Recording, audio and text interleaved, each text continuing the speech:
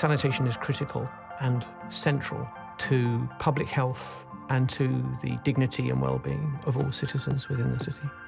There was a feeling out there that there weren't any good experiences of citywide inclusive sanitation in the world, but we were aware of a number of those and we wanted to make them accessible to our project teams within the bank and their government counterparts.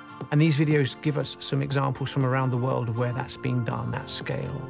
They show the whole sanitation service chain, different partnerships that are ongoing within the city to deliver these services, that everyone is accessing the service in a sustainable way.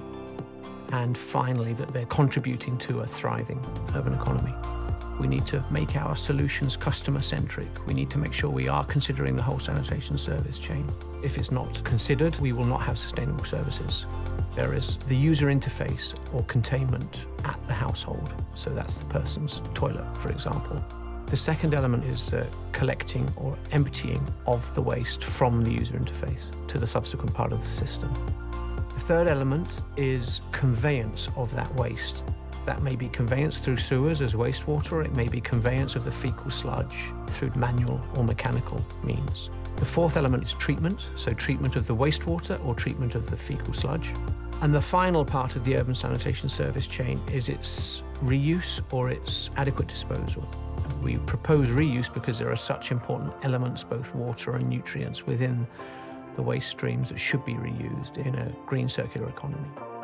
So what's different about citywide inclusive sanitation when compared to business as usual? It's looking at a mix of both on-site sanitation and sewers, depending on the characteristics of the city in question, but also looking at the financing of urban sanitation, the subsidies, how are they being funded, who are they targeting, the regulation of urban sanitation, are we regulating the private sector?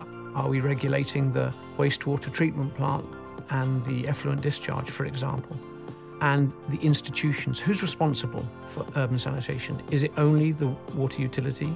Is it the municipality?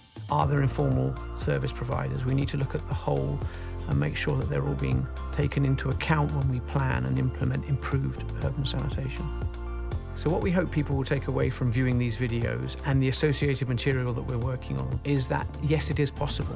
What are the key elements of this? What are the ingredients that they could take to their context and adapt them as necessary, but see that it can be done and embrace that business as unusual, doing things in a different way, will in fact result in urban sanitation services for all.